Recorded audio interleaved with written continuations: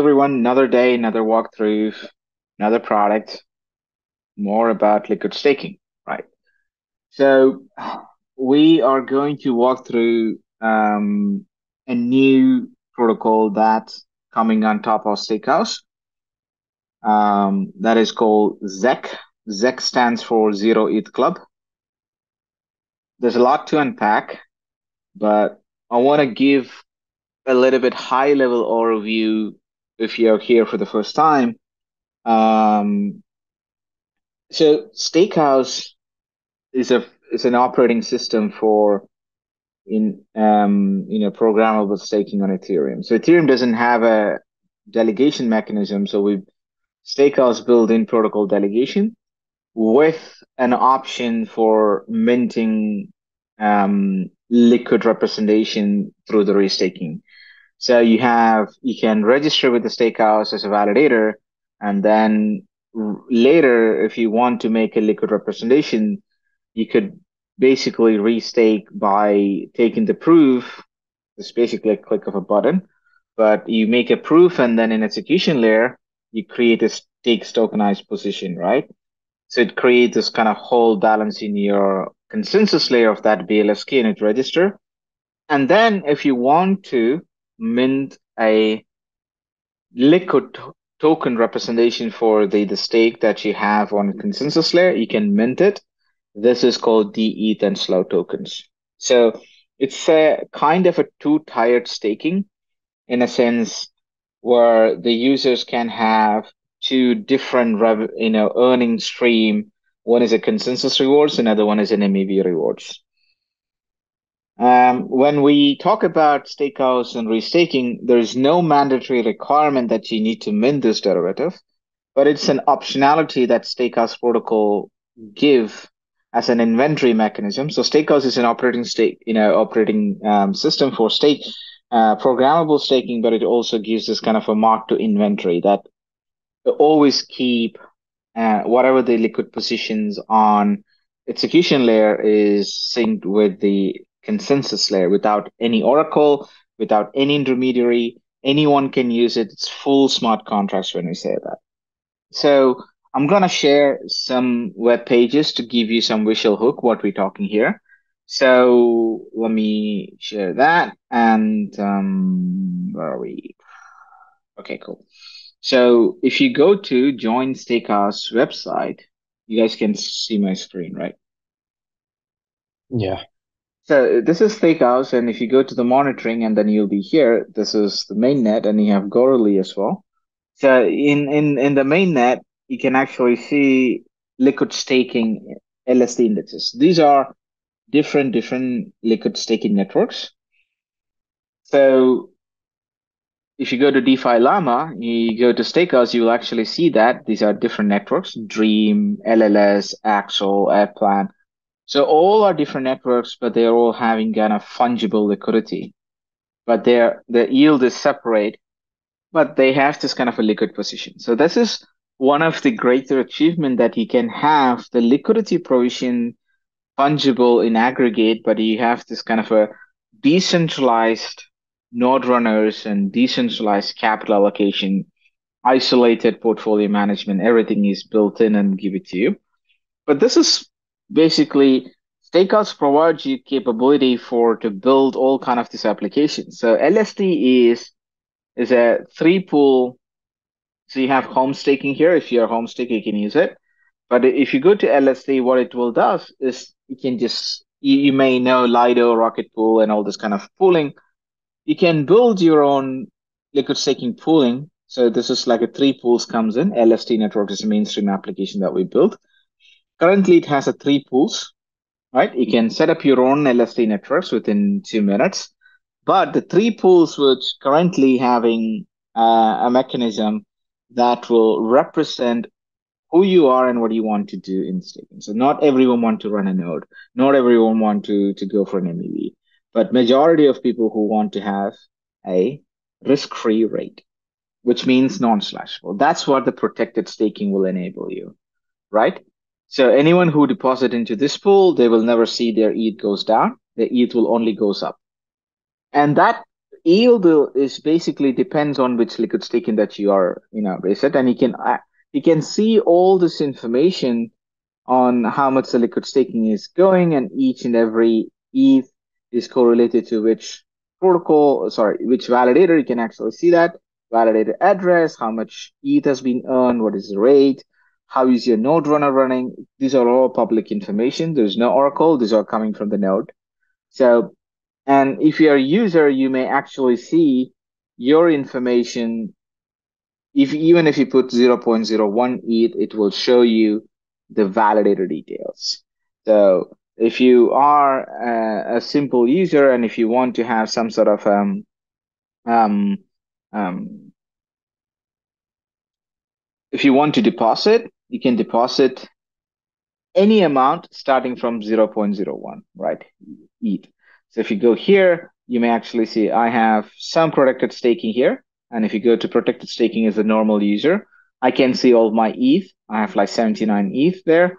And I can see all the validators associated with this, my ETH, Valentine, and how many ETH is there and how much I've been earning. All these informations are available. Similarly, if I'm using an MEV pool, MEV staking, in this case, I will only get the MEV earned by that validator and through the syndicate. So this is how it works.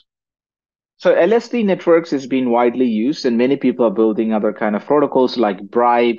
There's a Bribe market right now, which will allow you to, you know, get ETH to your LSD networks through front staking.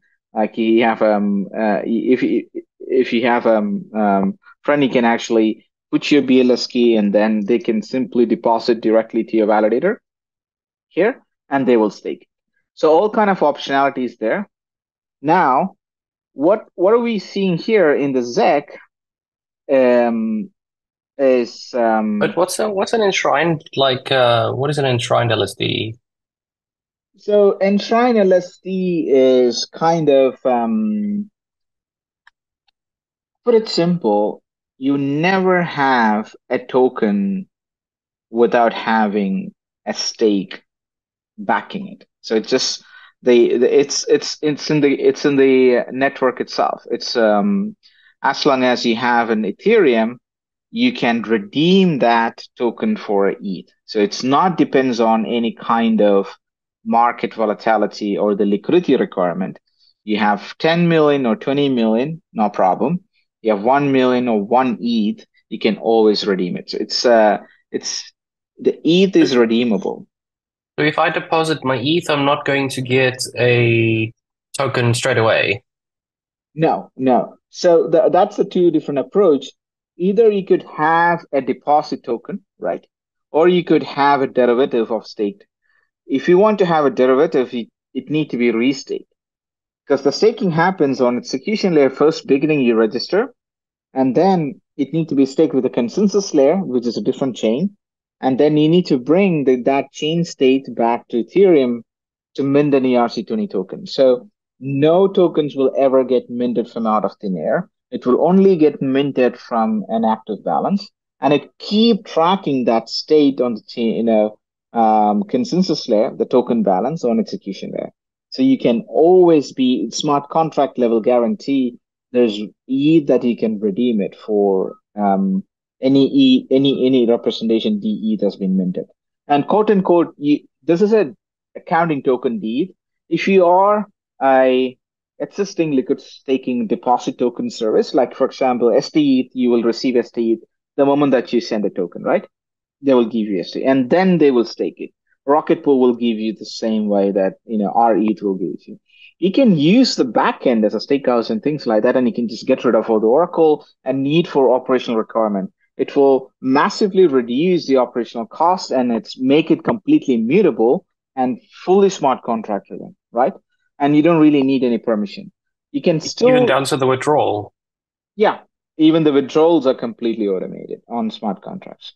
So, which makes like you could have deposit token given to RETH or STETH, but your backend is completely powered by the smart contracts. So you don't really have this kind of midnight, the Oracle update, rebasing things like that. Rather, your tokens are backed with atomically with ETH on the other layer. And you can still keep the STETH or you can still keep the RETH. The accounting, the stake position will be there. If you want to withdraw, if you want to mint the ETH, then you just basically like, withdrawing as a cash, right? Otherwise, you just keep it in account. So you don't really need to give the ETH. You can actually give your RETH or STETH, and you can just use it as an accounting. But LSD pools use this Steakhouse protocol to give the DETH and then take advantage of launching an liquid staking network under a minute with less than $100, right? All you need to do is just a safe account, knows a safe account connected, deploy an LSD network, and you're good to go. Allow anyone to register their BLS validator key as a node runner, and others can supply their ETH trustlessly for those account, BLS keys through front delegation, or they can simply put into a pool called Giant Pool, which is like an open pool, and the pool will give automatically the ETH, 32 ETH in three different compartments. So there are, think it like a three conveyor belts. One will only process the batches for 24 ETH. Another conveyor is just process, 4 ETH. Another conveyor is just validate registration currently. But the first two channels will take any deposit starting from 0.01 ETH. Make sense? Like anyone can deposit zero point zero 0.01 ETH, and then they have representation. Similarly, the MEV staking pool also allow you to stake zero point zero 0.01 ETH. However, the node runner, the principal agent problem, who is actually going to run a node, should have currently in LSD network should have a 4 ETH deposit where they will able to join. It's an ad hoc system, so there is no KYC, there is no permissions, there is nobody. You don't really need to show anything to anyone. Just go and register, connect to your wallet, register BLS key.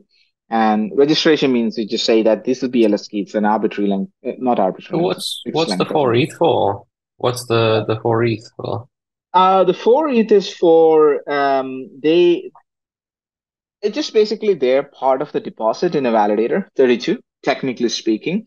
But you can consider this as an, if it is a very open pool, anyone can join. You may want to have some sort of a protection. Let's say I'm a node runner, nobody knows me. I have a wallet, Ledger wallet, I connected, and I added my BLS key, and I'm going to run this machine with 32 ETH. When I'm running this machine, I can just switch it off, or I can do some sort of, I don't need to be malicious, but I did something wrong where the staking has a problem is reducing the balance called slashing or leakage. So when the validator has started the business as a staking validation in consensus layer, it need 32 ETH, but the 32 ETH can come down up to 16 ETH in a normal case. But if there is an attack, it can go up to zero, but this is a very, very unlikely event. But 16 ETH is like you can maximum leak. So if I am an unknown person, I could just simply sit idle and then, leak the money. So the 4 ETH you could take from a social perspective, a protection for a larger deposit, 24 plus 4 ETH, 28 ETH get protection. They will not get diluted rather than an unknown person by you. You're saying that I have 4 ETH stake in this validator. I'm going to run the machine, but if there is any leakage, it will go from my piece, not from you. So that gives some sort of a confidence, that gives some sort of protection. Even if there is some slashing, it will be more than enough to cover any kind of loss. And remember, if you're in LSD network, an LSD manager can always initiate an ejection, which means it can use a mechanism called a DKG based MPC system to recover an encrypted key stored on the Ethereum blockchain if there is certain leakage happens, only to post an exit message on its consensus layer and allow that stake to come back to execution layer and redistribute it to the original depositors. No one can touch the money. It will only go to the LP positions, but that ETH that is staked and it's sitting on a consensus layer need to come back, right?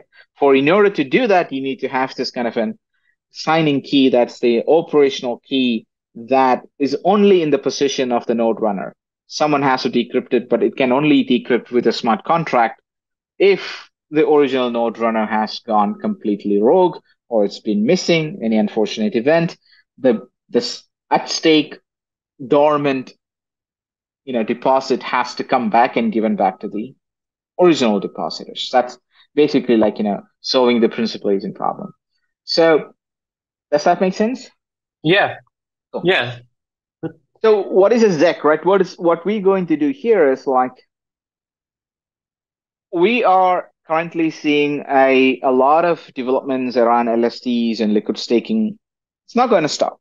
It will get more and more and vibrant, more diverse, and more people going to step in. We need to reduce the cost for running a node because there's an operational cost, and we need to onboard normal users being a node runner because you will get on-chain reputation with Steakhouse. As I just showed you before, you will see how much has been leaked. You get all this information on-chain, so you don't really have to worry about this big signage board and flashy thing. But you could also give you to your some sort of business that who are willing to host your node and run a staking validation for you. In order to do that, we need to have more capital efficient way of onboarding node, right? 4 ETH is a large amount of money in the real world for 95% of the world population. And if you want to have more mainstream users using that node and all this kind of decentralized node running softwares, Ethereum is allow anyone to join as a validator with a computer. So if you have a computer, you should be able to run a validation for Ethereum. In order to do that, you need to get the capital. So we allow anyone to deposit ETH into a smart contract and give that, we're upping the game from 20. At the moment, it's only up to 28 ETH the public can give to a node runner. With the Zero ETH Club, it will allow whole amount, whole 32 ETH can be given to a node runner without knowing them. So this will actually get 100% of the validator deposit can come from public without knowing who they are, without you even knowing who the node runners are. But everything is completely taken care. Now, if you're bringing this kind of a very permissionless, very open, very ad hoc node runner world without having any bond in place, what do you need? You need complete continuous monitoring, right? The stake should not get lost. So you should have an optimal running, and which basically gives by the Ethereum itself. You will always know what is a stake balance. You always know if there's a slashing node. Only thing you got to do is like you have to be proactive and exit. So LSD managers can do that. So now LSD managers can bring a lot of people from underserved parts of the world, especially from we need to see a lot of node runners from Africa. From geographical decentralization perspective, we need to see a lot of Latam. We need to see a lot of other people who are running in Asia and Africa. At the moment, it's like more centralized, more west, more. I think it's about 40 to 50% in the US and otherwise in some 2 or 3 countries in Europe. We need to see this in thousands or millions of homes, powering this kind of Ethereum decentralized vision.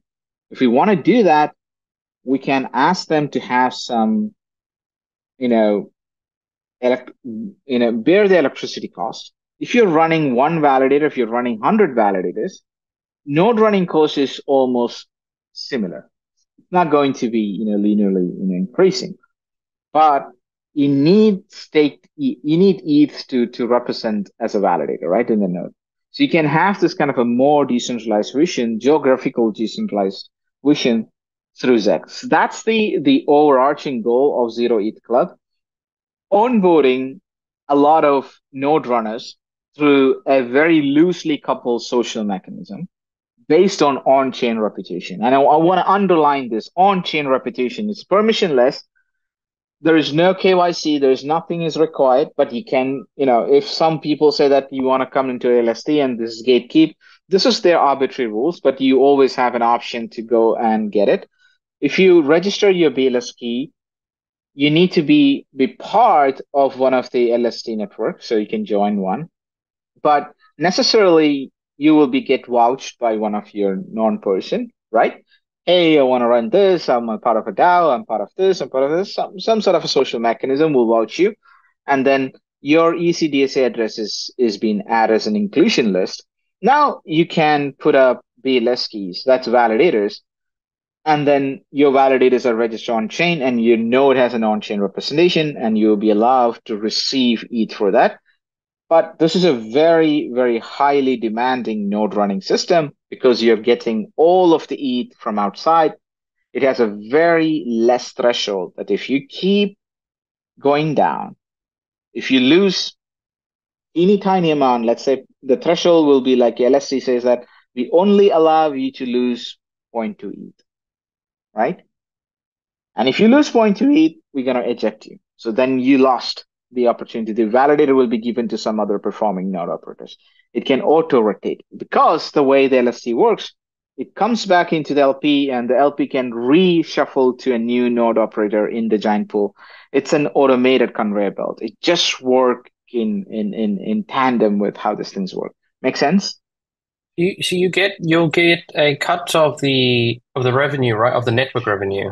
Right. Now If you're you run it, asking now that's your you're incentive. asking now you're asking what as a node runner am I going to get it, right? Yeah. So I understand. Okay, if I don't behave, the validator will get ejected and the unstaked ETH will get rotated into a new key. So that's fair enough. But what if I do run it? You know? If you do run it in so in LSD network currently, but again, you can just change this in any way you want to, right? ZEC is a modular smart contract, so you can either be part of an LSD network. You could also plug this in your own stick liquid staking, and you can just have your own rules. How do you want to give the incentive for the node runner, and you want to shift, split it across the depositors, right? It's purely programmable. But currently, we have one template for LSD networks follow, which says that node runners and MEV stakers will receive 100% of the MEV earnings, which in the current environment, which is more than the inflation rewards, because inflation rewards goes down as more and more you get staked. So MEV rewards is exclusive for this MEV stakers and node runners, which basically like divided by 8, right? All per validator divided by 8. That's what the MEV will shares. So you get 20% of um, you get 20% of the MEV rewards being a ZEC.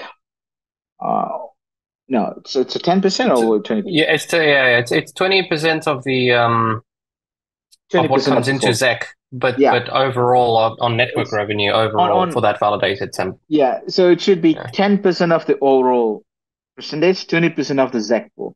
So what that means is you get 10% of the MEV earned not only from your validator, but from your LSD network. Because it's currently it's a syndicate model, it's a pooled model. So regardless your validator makes money or someone else validator makes money in your LSD network, you get a pro rata share. So it's just bringing some more consistency in earning and making sure your operational costs are addressed, and you will get some ETH immediately liquid in your wallet, to spend and to keep it going. And now you have more and more validators. You're taking care of your machines. The better that you're taking care of your machine, your earning opportunity will increase and your on-chain reputation will go. So more people will try to rehire for other kind of things. It's really, really useful. It's really expandable in a sense of an on-chain reputation as well. Does that make sense? Like 10% of the total MEV that you're collecting? Right. But if you're using the ZEC for any other staking network, you can say that, yeah, now we have a node runner onboarding mechanism, permissionless and ad hoc. We still say that 10% of the whole revenue including MEV and earnings, you can do that. No one is going to stop you because you have all the revenues in the smart contracts. You just say that, boom, put a 10% haircut for the node runners, and the rest will be goes to the other token holders that we issued, ST or RETH. We can do it, no problem. I mean, it's very much doable. So Zero ETH Club is a new set of protocol, very modular, very useful, and highly ambitious. It works in tandem with a CIP protocol, Common Interest Protocol, which is a programmable multi-party computation network powered with a DKG, which is a distributed key generation. That means there is zero knowledge proofs always readily available for you whenever you want to decrypt your signing key that has been encrypted on the blockchain. Remember, this is on public blockchain Ethereum, and you're the one who can only decrypt it. But in ZEC, you allow the LSD network, the DAO, to decrypt if and if there's something happens to you. So, but it is completely driven by smart contracts. So if somebody actually goes and do that, right, everyone can see it, why it happened. So this Well, will bring. I think I think it might like some context on the balance reporting of the Steakhouse. So the Steakhouse protocol allows, as you alluded to at the start of the call, you don't need any oracles or like a midnight sync or anything. Anyone can balance report any balance, any BLS key.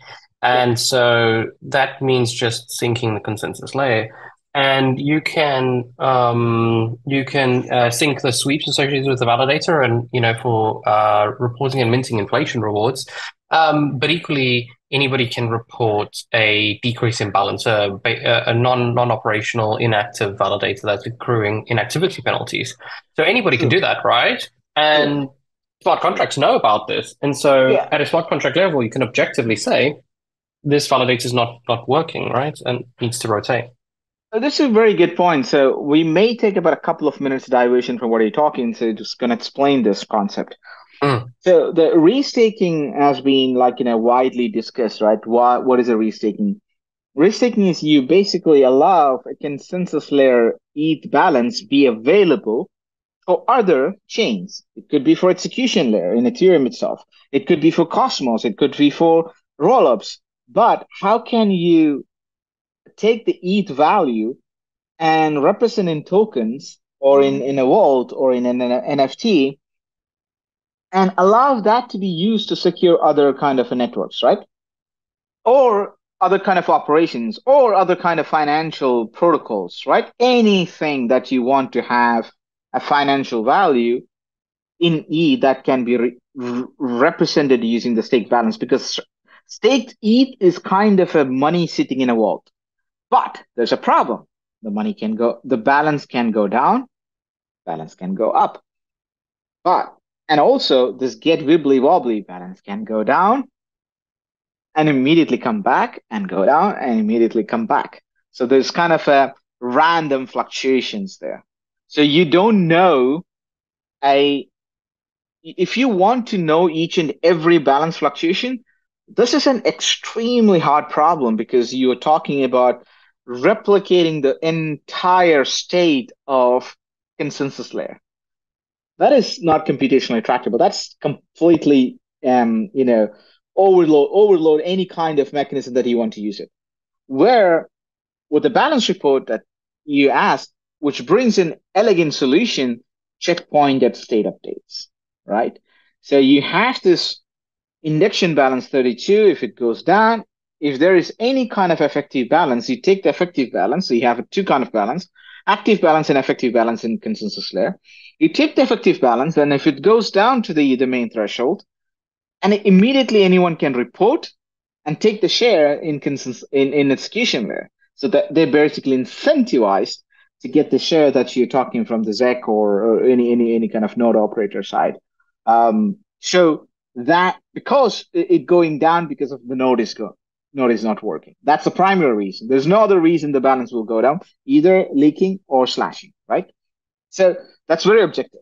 So you will slash immediately the guy who's represented on the node running or the people who provided capital for Node Runner will be slashed, and they will see that immediately, and anyone can do it. So balance reporting is kind of incentivized crowdsourcing state root update in a checkpointed manner, where the checkpointed manner is like just purely based on a conditional checkpoint in a conditional incentive.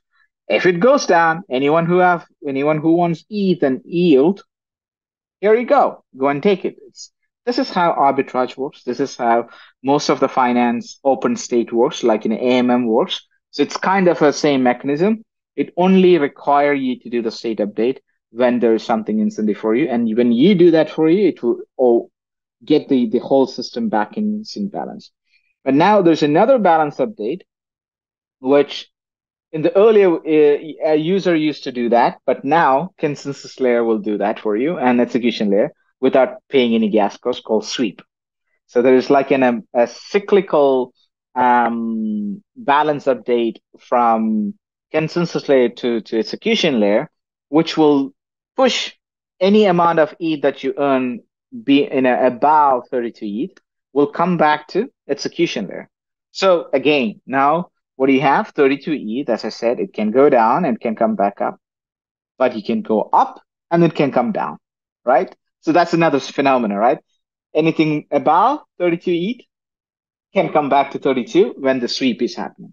So that is also getting updated with the validator. So you have the BLS key, you have this kind of a conditional state update getting reflected on a Steakhouse protocol, and that further get updated with the LSD network. So the Steakhouse protocol literally providing a full atomic inventory for anything that you want to reuse from staked ETH balance from a consensus layer. Make sense?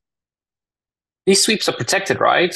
Yeah. Why we call them protected stakers. Once ETH is paid to the protocol, they cannot be slashed by the consensus layer. Once in the execution layer, it cannot be touched by the consensus layer. Two different chain.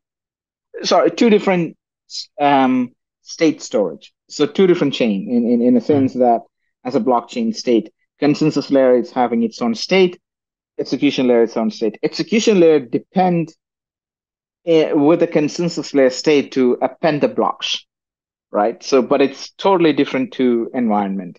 So consensus layer cannot touch anything sitting on execution layer. Similarly, execution layer cannot touch anything sitting on the consensus layer. And that's the biggest problem that we said. Deposit token currently doesn't have an atomicity with the consensus layer stake deposit. You really need to keep the state in sync from time to time. If I'm participating in LSD running a node and the revenue, so I can do the restaking as well, right? I can. Yeah. So there are many other ways, right? You can. Sorry, can you repeat that question once again? So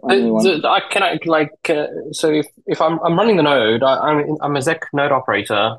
So running the node, I enjoy the revenue from the network, the Ethereum network, but I can enjoy revenue from other networks as well, right? Restaking. Yeah, that's what I said. The restaking, you can actually use this.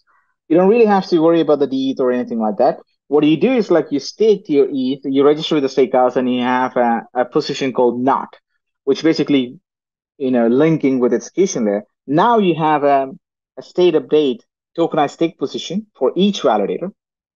Now you can call that smart contract and you restake that to any other network. You can always know how much ETH is there in that validator. If you want to slash it, you want to slash that money, which is receiving from a sweep amount, you can take it.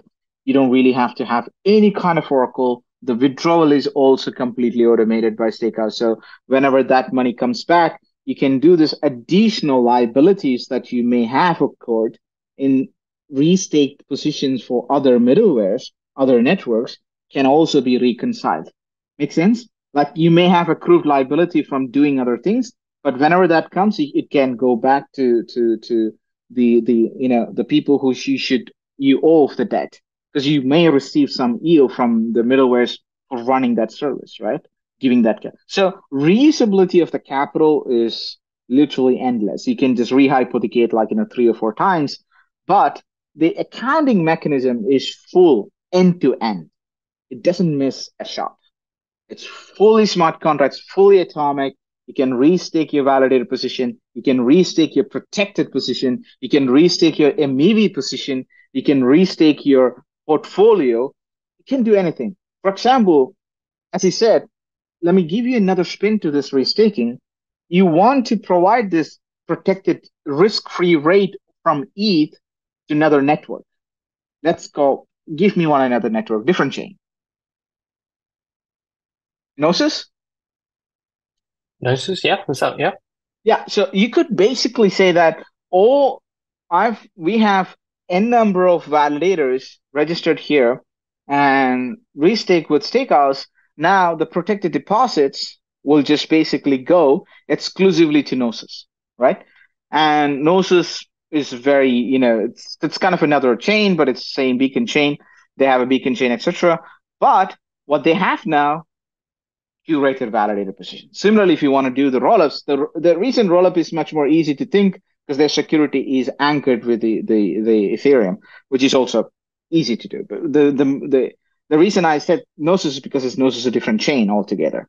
So you can get all the protected ETH. Simply think it like you're plumbing a pipe, a fire hose to Ethereum trustlessly to receive ETH and inflation rewards on Gnosis automatically.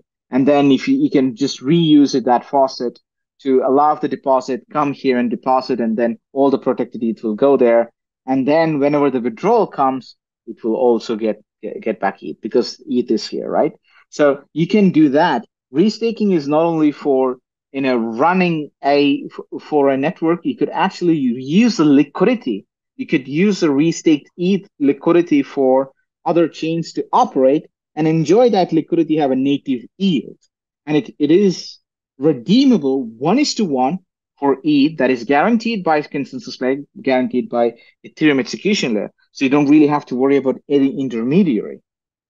So the Or a ZEC, peg or something like that, right? You can right, just because you can right. just burn your token. It's like wrapped ETH, right? You don't have a peg for wrapped ETH, right? Exactly. So with the ZEC, think about, Gnosis chain has the same software, right? You can have that node running Gnosis and Ethereum, a node runner, and he can just, you know, register here, and then he will also become a conduit for getting more liquidity to Gnosis because it's the same node software, right? You don't really have to worry about anything, but you get this kind of a more a composable, decentralized node runners who can run for you, who can run for your sister networks, who can run for your rollups, and they can also do some sort of sequencers. So you use a restake for if some point that we get decentralized sequencer network for the rollups, you want to get some slashing, that's also possible. But essentially, the capital here is reusable programmatically. It's fully verified contracts and it's been in operation for more than a year. You can build anything you want. There's one LSD Networks. Now we have a ZEC that is a combination of pooled ETH for node runners to run machines for Ethereum without having an upfront capital. Simple as that. Without having any ETH capital, you can start running node and enjoy having as many validators that you want from anywhere 24/7, just using smart contracts. You can, yeah. I guess we can talk about the if I'm not mistaken, you can put anyone can inject the keys that they choose, right? Because Yeah. ultimately they can be rotated. So you don't have to have like predefined keys or pre-generated keys or none of that. It's ad hoc, permissionless Cool. Cool. keys. Yeah, right. Manol, do you Might be want to take it away? useful. Yeah. Sure.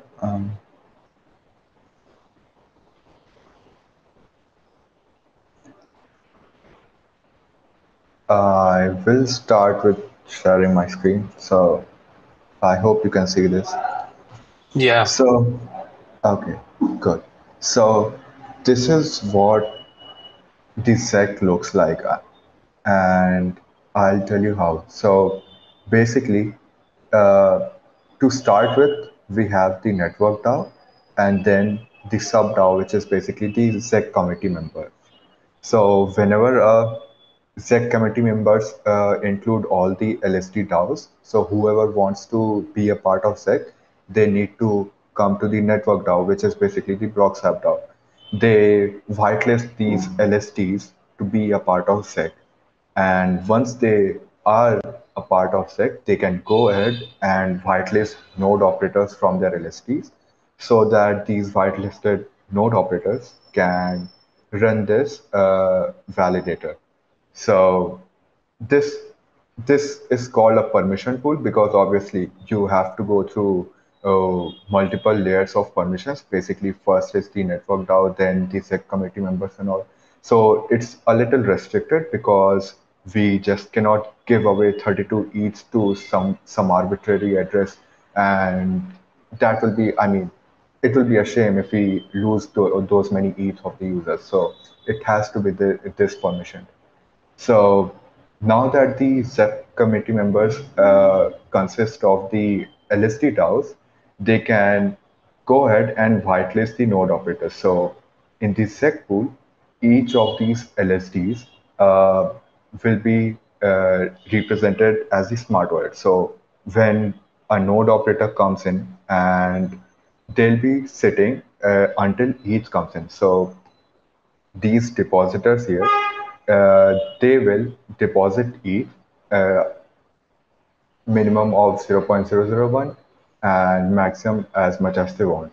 But for a single PLS public key, the max that they can contribute is 4 ETH. So when the depositors deposit ETH, a batch is allocated and each batch comprises of 4 ETH. So as soon as 4 ETH is at least 4 ETH is available, any of the whitelisted node operators can come in and they can propose a BLS public key.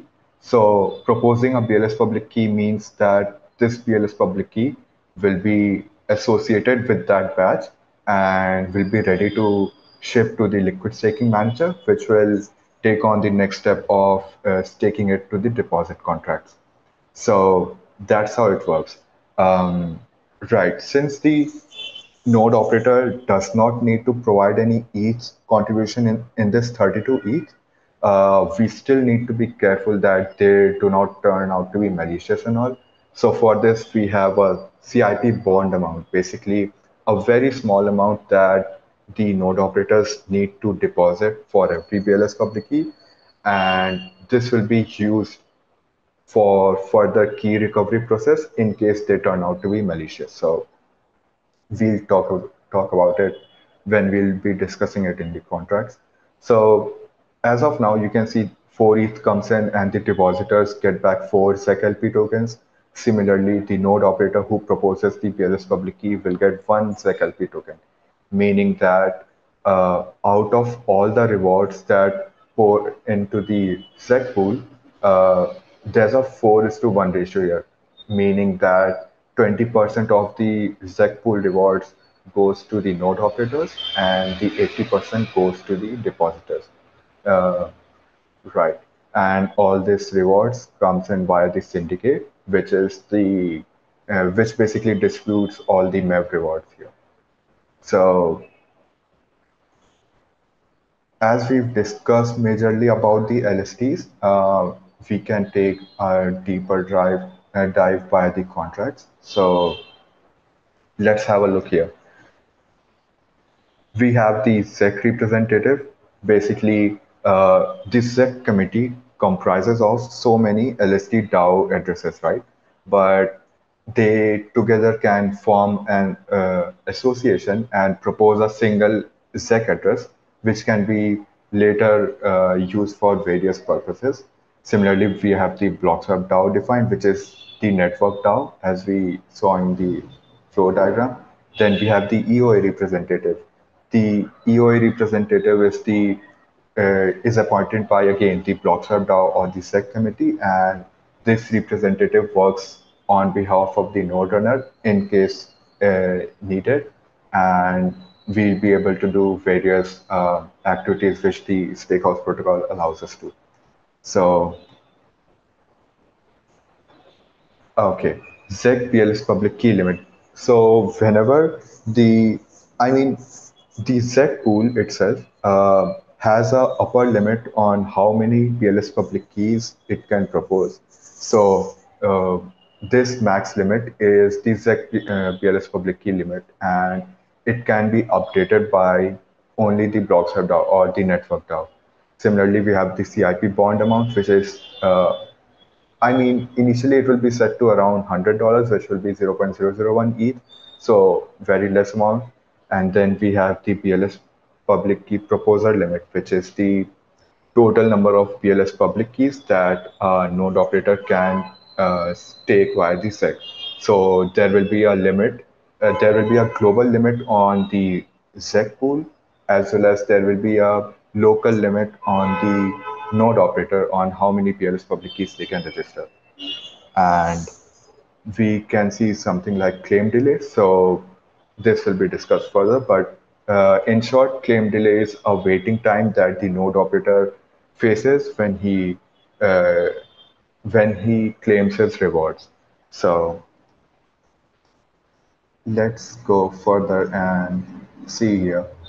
We have initially we have the modifiers. So all the modifiers are for the SEC committee, and then the we have one for whitelisted node operators, one for SEC representative committee and Blockswap DAO. So various functionalities provided by the SEC uh, depend on the roles that can be called by. So some can only be called by the Blockswap DAO, some can be called by the committee and the DAO, and some can only be called by the node operators. So that's about it. And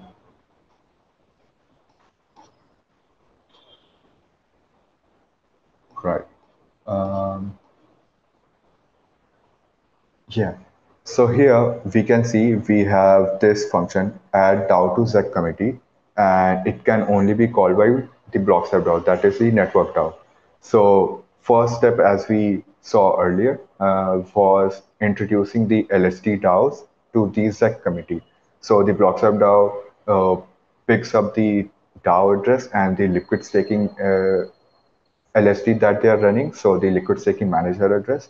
And once they are whitelisted, they are made a part of the ZEC committee. And similarly, the Blockswap DAO can also remove them from the ZEC committee if needed.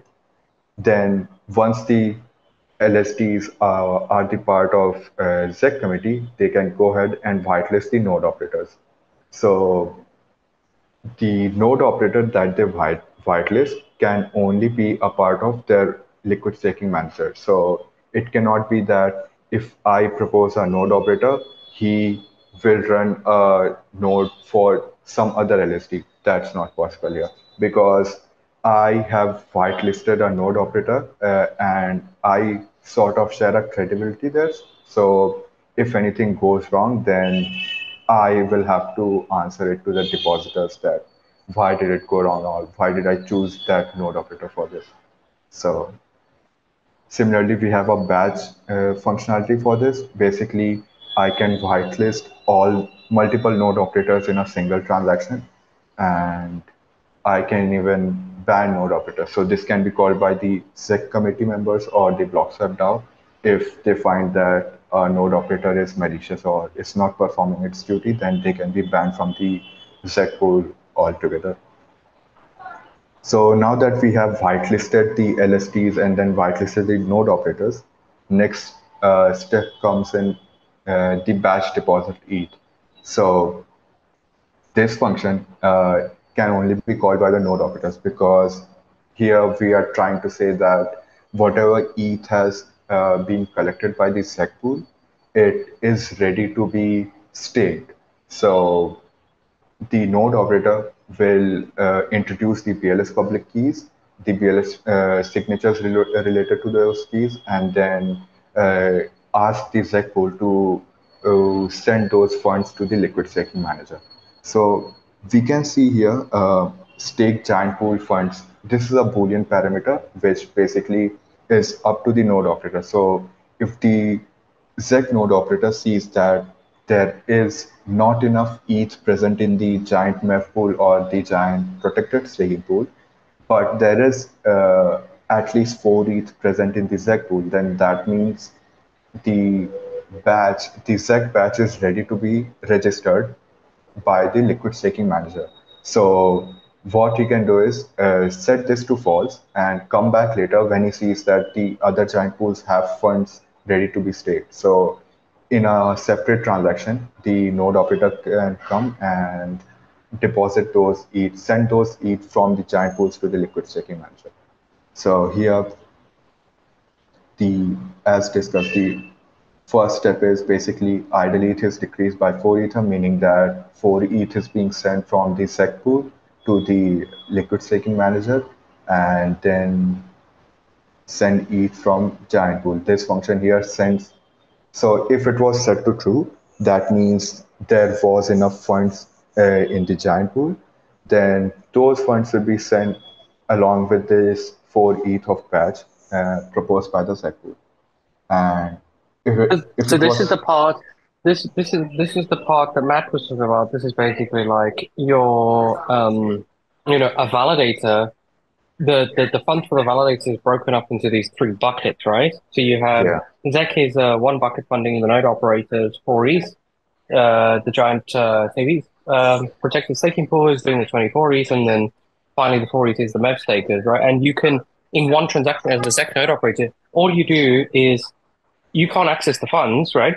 But you're just paying the gas to send to collect all the 32, get it together to send it to the Ethereum deposit contract, right? So your operational cost is the cost of potentially recovering, sorry, ejecting the node if you're malicious, and your cost is gas, right? That's it. But you're not putting up you're not putting up what is it, like $7,000 at today's money. You're not doing that to run a node, right? Or the other 33. So you are just pledging a machine, right, and paying the gas bill, if I understand that, right? correct. Yeah. So, yeah, as you pointed out, this year liquid staking managers register BLS publicly. Here we are sending the seg bucket, the node operator bucket of 4 ETH, and then in this send ETH from giant pool, we are sending the rest of the 24 plus 4 ETH from the giant pools. So in altogether, we are saying that the 32 ETH is available to be staked. So all of this happens in a single transaction, and as a separate step, the node operator can go ahead and deposit these ready 32 ETH ready to stake, and then that's it. That's done basically. But yeah, continuing on this, let's say if the fund wasn't available in the giant pools, so what happens here is the node operator is given uh, 1 hour of time. Basically, they'll have 1 hour to collect funds from the giant pool and send it to the deposit contract. If not, then the 4 ETH, which was sent previously to the liquid staking manager, will be called back to this to the ZEC pool, so that someone else who, let's say there's another ZEC node operator who sees that I have enough funds ready to stake, so he can call back this ETH back to the ZEC pool and then register it with his own BLS public keys. Wait. So this is a good point. Um, let me get my head around this. So you're saying that there are three pools: a Mimi Hmm. pool, protected staking pool, and now we have a ZEC pool, right? Correct. Which is Node Runner's pool. And now you have Node Runner who registered the BLS key and who's waiting for money. Now, what you're saying is like ZEC has 4 ETH, right? Yeah. Um, and this Node Runner took that 4 ETH, or is it already assigned to the Node Runner? No, he took that for it. Yeah, so he consumed the 4 ETH from the pool, and the Correct. pool is demanding he can only consume. The pool is demanding he should utilize that 4 ETH to stake a validator within an hour, Correct. right? If it's not, if the node runner hasn't registered a validator in an hour, hasn't staked, then that 4 ETH that is given to the node runner will be pulled back to the pool itself. Yeah, not automatically, but another node operator can see that there's ETH sitting idly in the LSM, which I can use, so he can call back ETH to Yeah, the yeah. ZEC. So Yeah. let me put this way. I'm a node runner, and you're a node runner. Hmm. You took the 4 ETH from Zek, okay? Yeah. I am a node runner. I received 28 ETH through fund delegation in LSD. Hmm. So in LSD, you can either give through the giant pool or you can give directly to a validator, right? Where I Yeah. received 28 ETH, but now I don't have 4 ETH because 28 ETH has been received. I still need to have 4 more ETH, right? Hmm. So I can simply see that I can simply trigger my staking and it will pull the 4E that has not been used and is sitting idle for more than an hour from any of the registered ZEC validator who consumed. It will come to my validator and I will just go ahead and stake it. Correct. Okay, okay. Those, yeah, So it's a batch management mechanism related to the ZEC pool. Not it works in tandem with any other pool that is supplying ETH for the validator and who is seeking for ETH from the ZEC pool. It has no dependency with, oh, the giant pool has 24 ETH, so I can pull back. There's no rule like that. It only yeah, limited to the global rule is just to the ZEC pool. You may receive ETH from a giant pool. You may receive directly from delegation. You may just receive from yourself. I don't know, but it just only deals with the ZEC, right? So, correct. okay, cool. Thank you. The batch management is quite interesting. It's like so the ETH is sliced up into multiples of 4 ETH, right, Manil? Yeah. Um, and so users, that's what Matt was showing on the monitoring. Users are able to see exactly when you deposit ETH.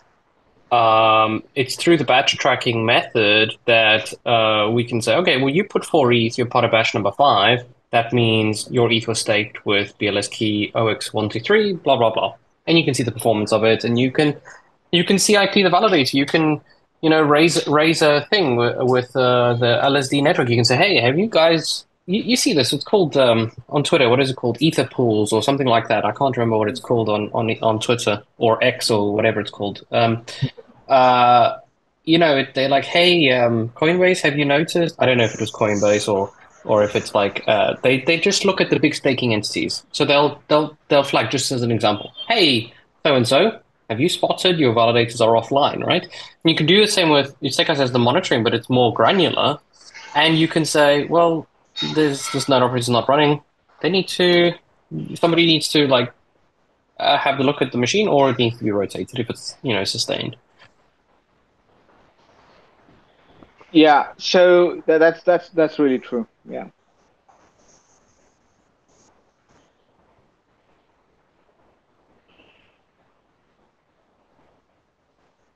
The way that I see the batch management at a larger picture is like you have a pool mechanism with an adaptive queue management, right? Um, it not only it allow you to give a chunks as a batch to deposit, but it also allow you to replenish those batches if someone actually pulled the money. So if you have a batch for ETH, you may have like 400 LPs in that for ETH. Some of them withdraw the money, so anyone who wanna put the money into a pool, they can withdraw, right? That's the quote unquote the basic nature of any kind of pool deposit pool in DeFi. So anyone can withdraw 24/7. So if they withdraw, how do you get the next available deposit to move to that batch? Because you already sliced the entire deposit into different chunks. Now you have a small amount that need to be refilled. This adaptive queue management with replenishing mechanism, the batch that you're talking, correct? Yeah. Right. Um, so since we're on the topic of batch management, I as well can discuss callback it. So this is the function which calls back it from the LSM back to the ZEC pool in case the 1 hour the user has gone way beyond 1 hour. And yeah, so we initially stored the timestamp when the BLS public key was registered by the LSM and the 4 ETH was sent via the Z pool. But now, since 1 hour has passed, then I can go ahead and say that a certain BLS public key, which used those 4 ETH, is no longer using it because it is past the deadline of 1 hour. So what we can do here is we can ask the LSM to withdraw ETH format. So basically saying that uh, I want back the 4 ETH, and what the LSM will do here is it will ban that BLS public key. So no one in the whole LSD can use that BLS public key again for running a node. If they want to, they'll have to generate a new BLS public key, but they cannot continue with that one. So basically saying that reject that BLS public key, give me back my 4 ETH. Since so 4 ETH comes back to this contract, and then what also happens is all the users that were associated with that batch will be appointed to a new batch which has no BLS public key, meaning that it is again ready to stake for another node operator. So this is how the callback works. And once the ETH is ready to stake from the ZEC pool, we can also see that, let's say the ETH is also ready to stake from the giant pool. So with this send ETH from giant pools function, it will check that the giant save ETH, giant protected staking pool has at least 24 ETH, and then the giant MEV pool has at least 4 ETH, meaning that this adds to 28, and the other four are already in the ZEC pool. So we will simply send those to the LSM here. So we ask the giant Cebit pool to deposit those ETH to the LSM, and similarly we ask the giant MEF pool to deposit those ETH. So now that the LSM has 32 ETH, the next step is the node operator goes to that particular LSM and then triggers a stake. Stake is basically the Wait, last step. sorry, did you LSM? Did you Liquid give it? staking manager. Yeah, Did you have like a wizard? How does that work? right. So we have basically Could, an SDK which anyone can use to do so. Simply go on. if you can show the diagram, the original LSD diagram, that would help. The not this one. The so this is for Zec, but the one I mean is yeah. Just to give context of like what is the beating heart of LSD here, right? Um, maybe we can change to LSD at the top. Oh, sorry.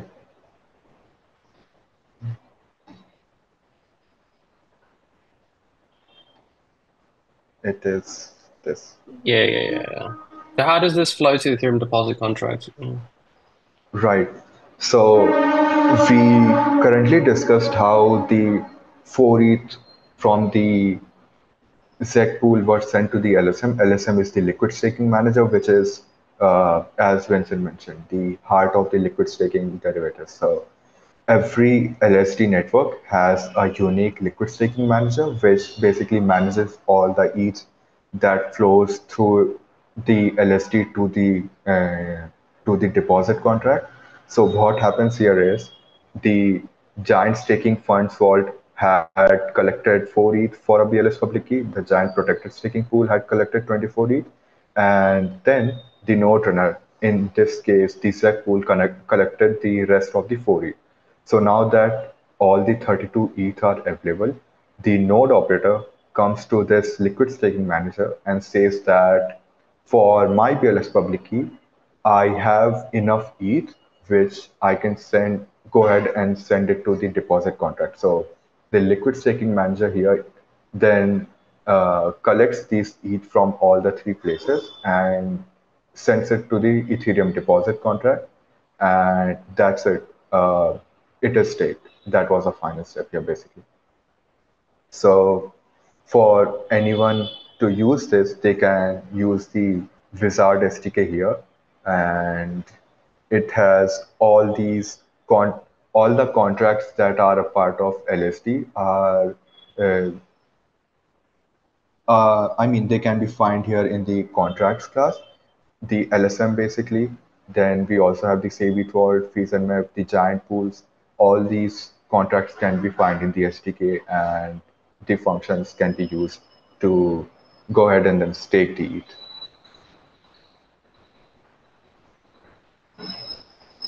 So let's say, I mean, now that the 32 ETH has been staked, there is a waiting period where the Ethereum deposit contract checks for this BLS public key, finalize everything, and then it gives it a go.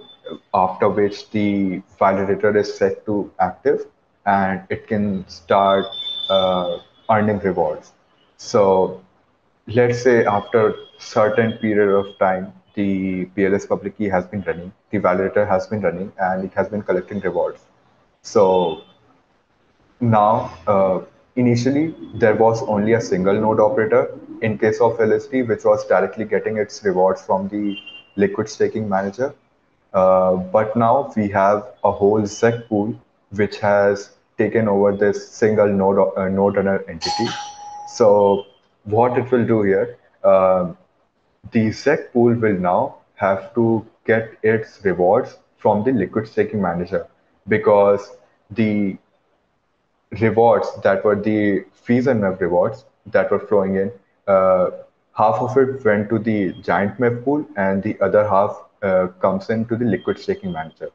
So here, let's have a look at claim rewards. So the any of the users can call this claim rewards function.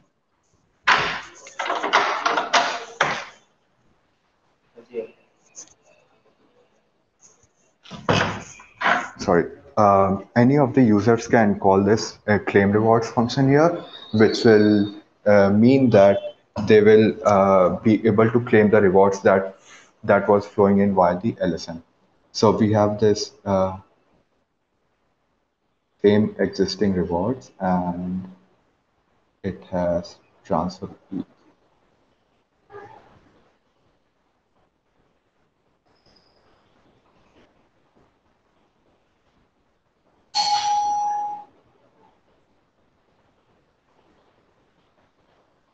Right. So fetch check rewards here is the first step, and that basically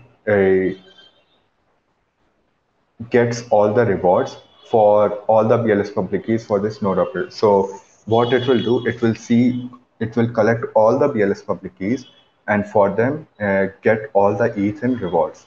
So here we say we first check that the liquid staking manager is known to the network, and if it is known, then claim rewards as node runner. Since the ZEC pool itself, whenever a ZEC pool is introduced to a certain LSD, the sec pool itself becomes a node operator.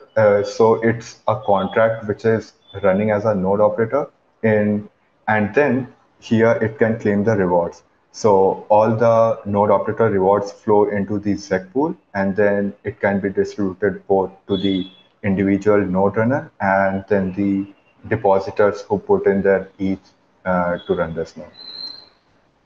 So that's how the claim rewards work here. I mean, it's a lot more detailed, but this was an overview.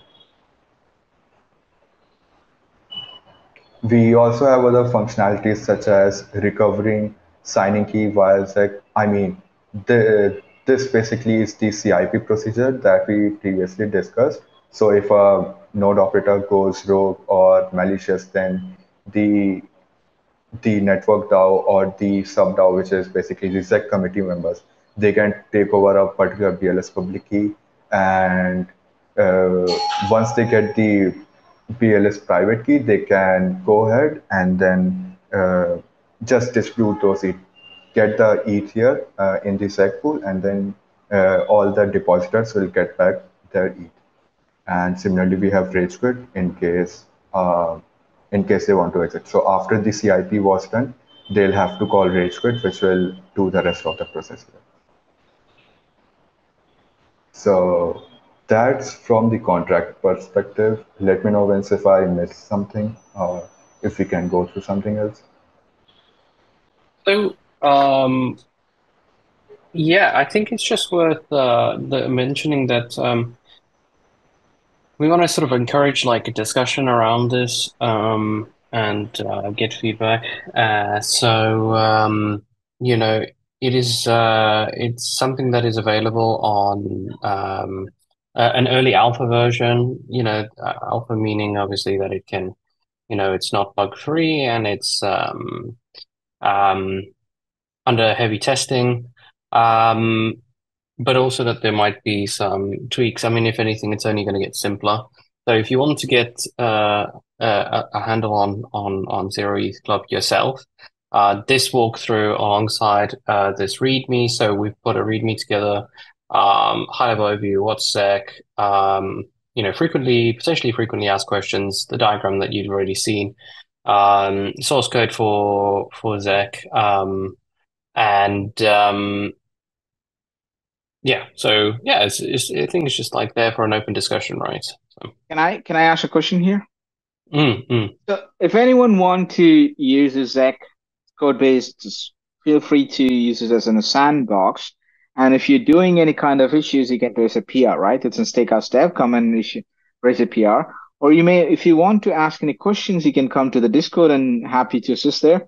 One thing to understand is that the ZEC, if you want to try how the ejection works, we can give a designated MPC solver for decryption, so you can complete test in completion in a complete mode. um Feel free to raise any PR, feel free to come and talk to us in Discord. We can help, but just But be there's a aware default as committee, right? But people yeah. can spin up their own committees if Yeah, yeah. yeah, yeah. Because anyone can use this contract to enable capital free node running, right? So currently the node running works in two different ways. Lido and other guys who have a gatekeeping mechanism, right?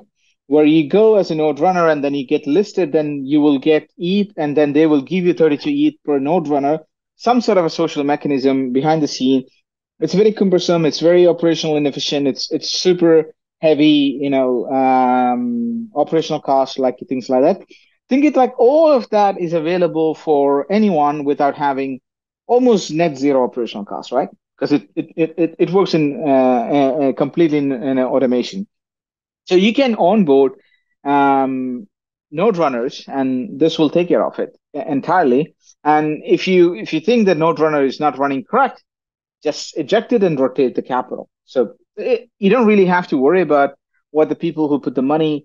It will have a continuous staking mechanism. Like it will go back to the pool and then it will come back staked, and they will see it going on. So if you are an existing LSD network, even if you're an LSD network in the LSD platform on Steakhouse, Blockswap LSD networks, or if you're having any LSD tokens who actually want to have backend mechanism to be more smart contract driven, you want to remove the oracle, you want to remove the intermediaries, try to use this. You don't really have to know your node runner.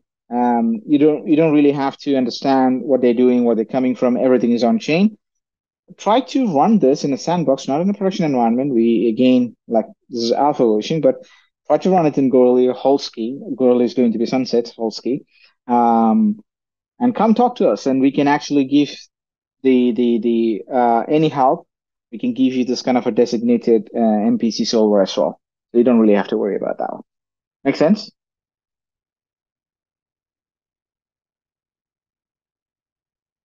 Just want to make sure any way that we want to increase the geographical node running decentralization for Ethereum, we are here to help. There is no cost attached to it. It's just simply smart contracts.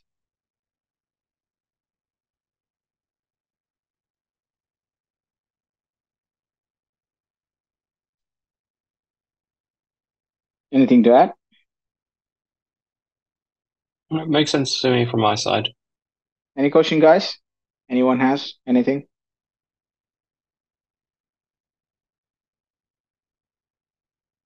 All right, I think we can wrap.